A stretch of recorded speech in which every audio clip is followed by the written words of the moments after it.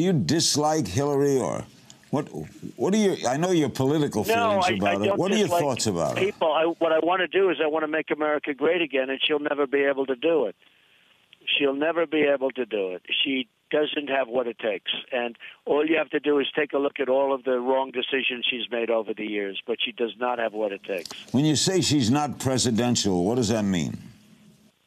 Just doesn't feel presidential to me. And it just doesn't have...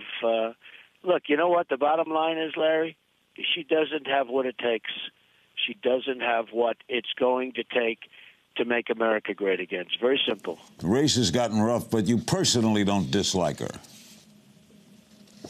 No, it's not about liking or disliking. I mean, I wish she did a phenomenal job and we wouldn't have all these problems. I wouldn't be running. I'd be, having dinner with you someplace maybe.